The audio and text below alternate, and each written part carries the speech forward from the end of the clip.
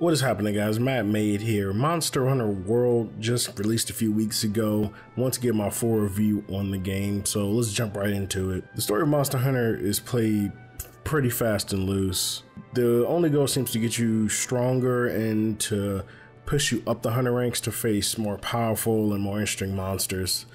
The experience is such that you really see how each different area is and how exactly the monsters interact not only with you, but with each other as well. All in all, it is somewhat of a weak story that's barely coherent throughout.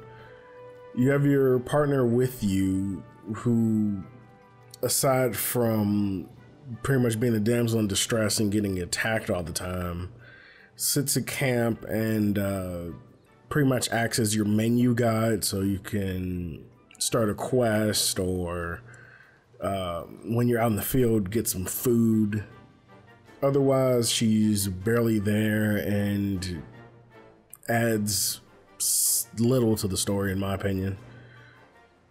The greatest help that you have when you're in the game and you're soloing or playing with one other person is your Palico. Your Palico will not only heal you, but can also knock down monsters depending on the weapon they have equipped.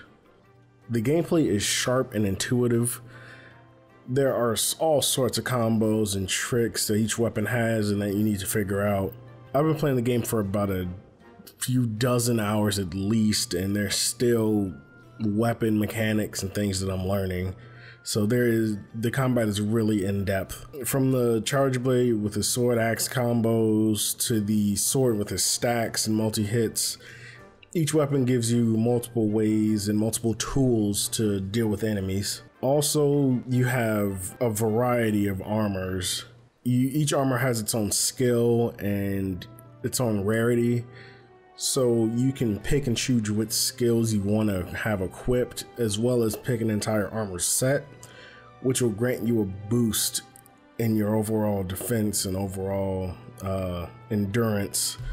So you can either A, go for an entire set to get that boost, or B, pick and choose which armor pieces you want based on the skills you want at that point in time.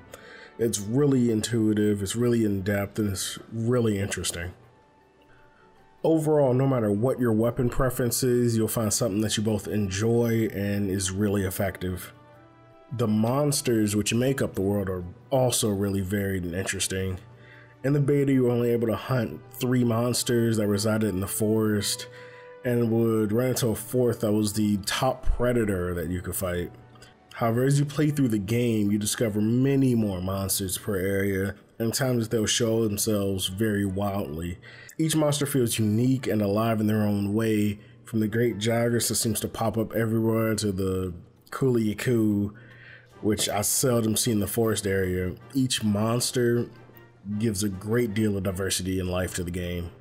There are also monsters that aren't area specific, like there's this one dragon that'll drop like bombs pretty much, and it's a really high ranking monster and it'll pop up pretty much anywhere and it'll wreck you. I love the fact that no matter what area you are, you have a chance of encountering multiple monsters that don't reside in that area. Not to mention that when you're looking for one monster but another suddenly pops up and attacks you, it feels like a thrill no matter how many times you play the game. The online co-op is also great. While playing online, I've had 0 issues and I haven't noticed any lag. Combat with friends or others is fun and interesting. Also, if your friends have a heavy weapon like a hammer, then you can do kind of combination attacks, and you can launch the other player either towards the enemy or away from, well, towards the monster or away from the monster. It's really cool and it's really funny when it happens. If you do play online with others, the monsters become a bit more difficult and scale accordingly. However, from what I've played and what it seems like, it seems as though the scaling is set and it's much easier to hunt in a group of 4 than it is a group of 2, simply because more people can draw the aggro and the damage over time feels just way higher. They've also made it much easier to join your friends' quests. You can make a squad and invite your friends to a specific online session. You can also have multiple squads, and every time upon starting up the game, You are given the option to either join a random online session or a session of one of the squads that you're a part of. This is a great improvement over the code, the little friend code or whatever that you had to put in during the beta, and it is a welcome change. There are a few gripes that I have with the game. For one, you cannot start story missions together. Instead, you have to start the quest solo, watch through the cutscene, and then after all the cutscenes, you can fire an SOS flare, which your friends can then search for and join in. It's more of an annoyance than anything, and I still wonder why, instead of simply showing the cutscene to everyone, you instead have to go about it, and they have to go about it in that way.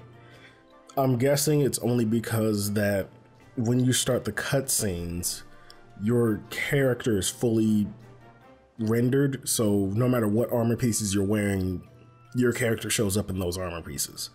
Another issue is that you can't go directly into expedition mode with your friends. Instead, you have to either go through a quest or an investigation and then decide to stay in that specific area instead of going back to the town.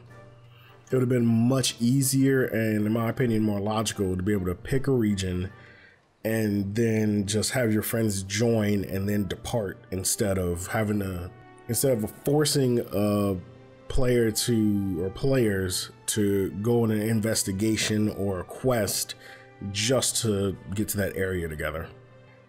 Aside from those few gripes, the game is astounding. The look and feel of the game are on point. The monsters feel like living, breathing creatures. The locales are vibrant and always give you things to do. And the weapons are all fun and interesting. If you're debating whether or not to make this your first foray to Monster Hunter, then I'd say yes, go for it, definitely. The game has few bad points and many, many good points. And it's a game that you can easily sink dozens of hours into without it feeling repetitive. But with that being said, let me know what you guys think in the comment section down below. Does Monster Hunter World interest you? Have you played it? Are you currently playing it? Let me know one or all of those things in the comment section. And strike that subscribe button if you want weekly reviews and daily Let's Plays. This is Mattmade, and I will see you guys next time.